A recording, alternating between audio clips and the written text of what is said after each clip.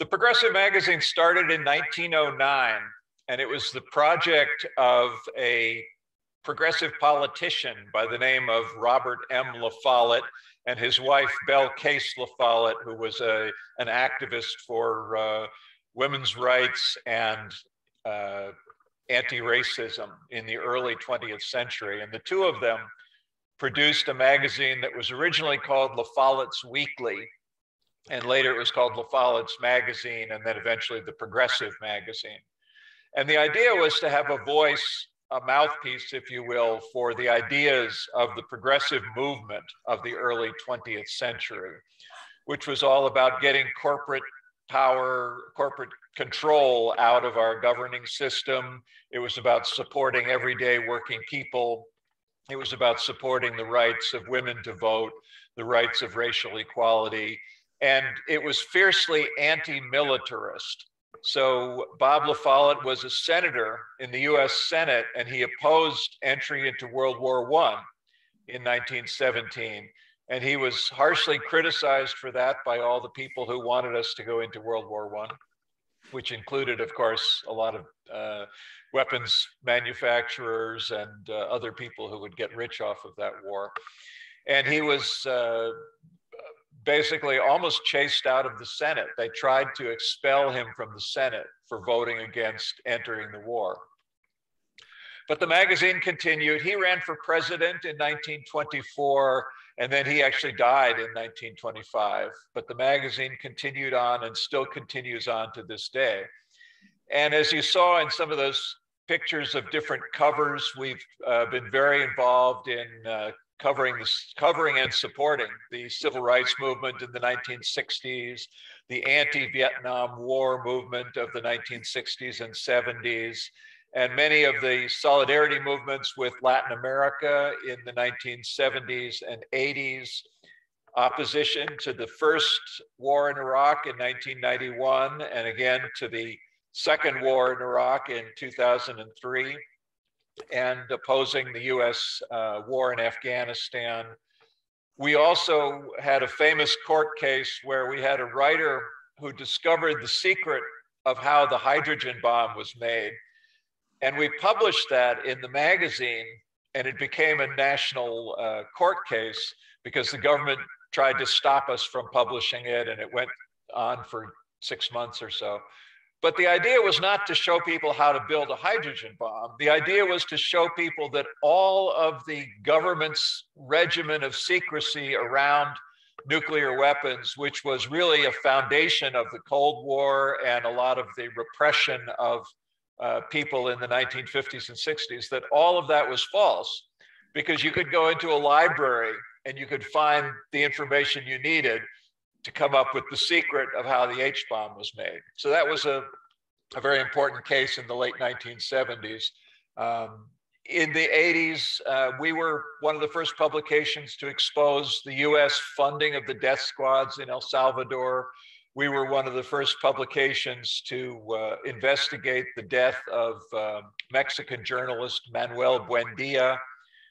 Over the years, we've exposed ALEC, the American Legislative Exchange Council, that helps right-wing groups pass legislation in state legislatures around the country. The origin of many of these laws, like the Stand Your Ground law that resulted in the murder of Trayvon Martin, and also, of course, the opposition now to voting rights and the creation of voter ID laws.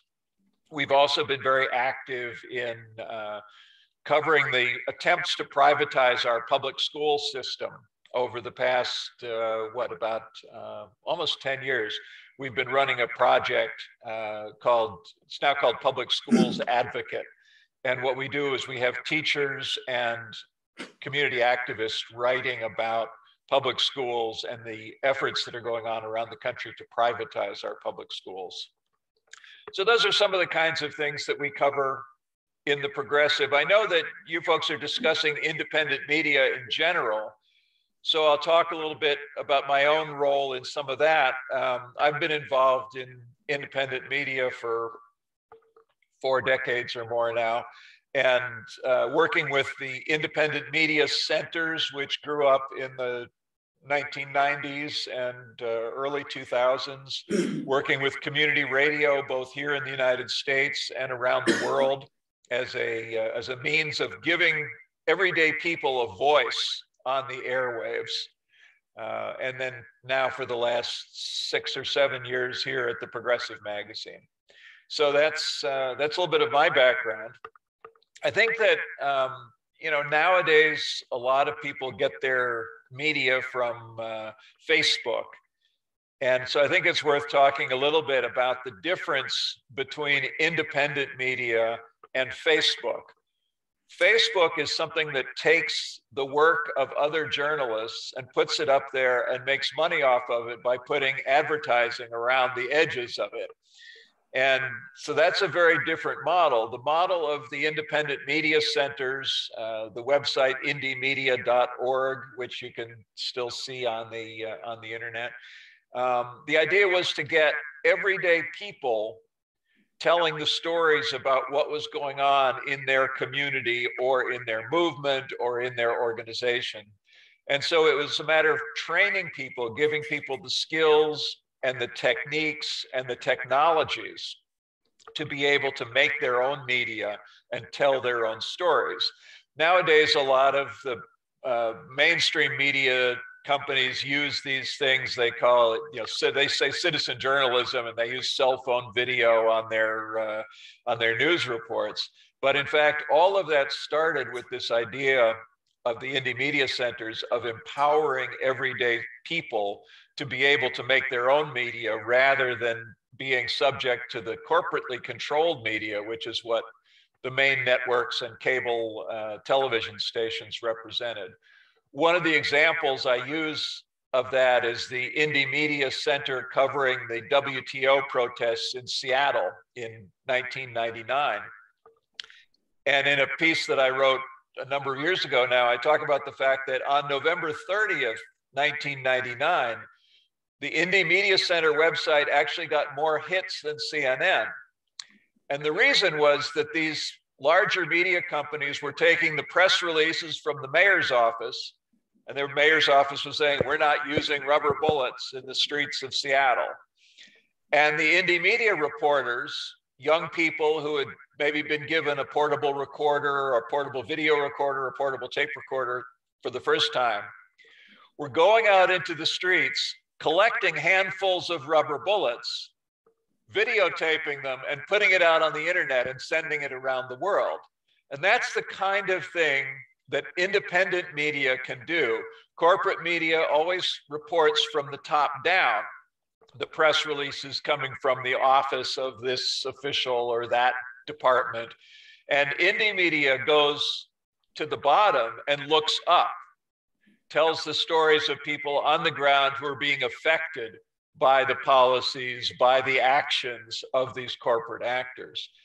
And we're seeing that now in some of the coverage coming out of the war in Ukraine, where everyday independent reporters are able to get their stories out through the internet so that you have a real image of what's actually going on, and you don't have to listen to one side or the other that's using the press releases as a form of war propaganda. You have actual stories from the people that are being affected by the bombs, by the invasion that's going on right now. So those are some of the kinds of things that are the basic principles, I think, of indie media, is giving voice to the unrepresented or underrepresented sectors of our society, and giving everyday people the power to create their own stories, their own media about what's happening to them and to their communities. One other thing I should touch on is just some of the effects of this sort of journalism.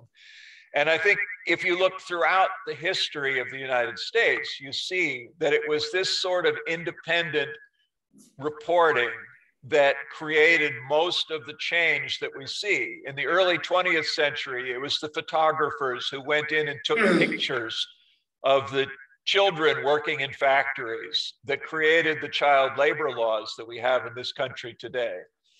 In the times of the Vietnam War, the journalists who went on their own to report back about what was going on that really showed the lie of the US government when they were saying, oh, we're winning in Vietnam, we'll be done with this war any day now.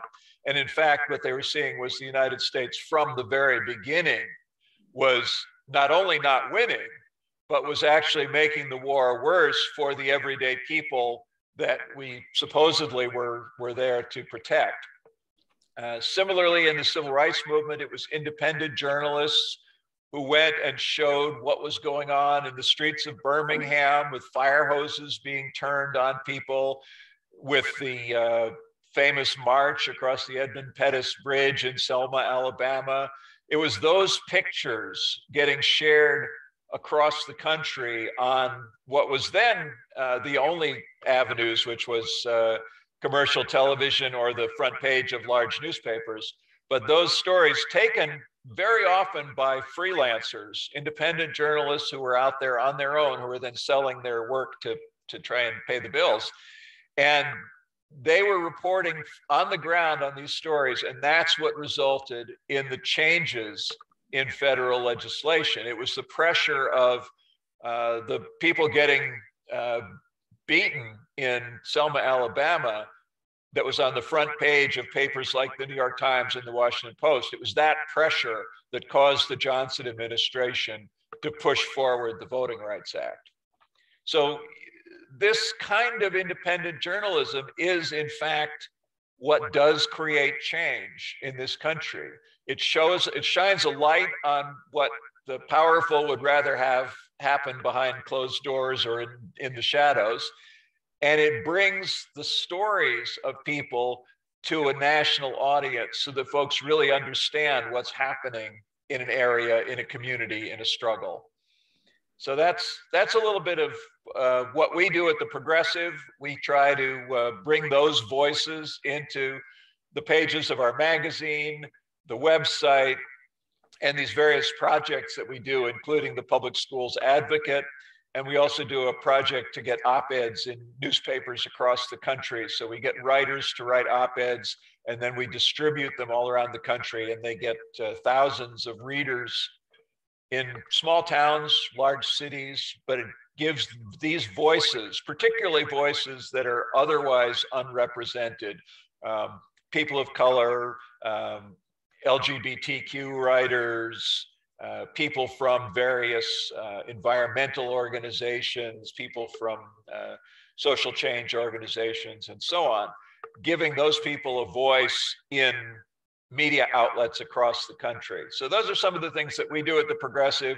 We've been doing it, as I said, for about 113 years now, and we hope to continue doing it for a long time to come.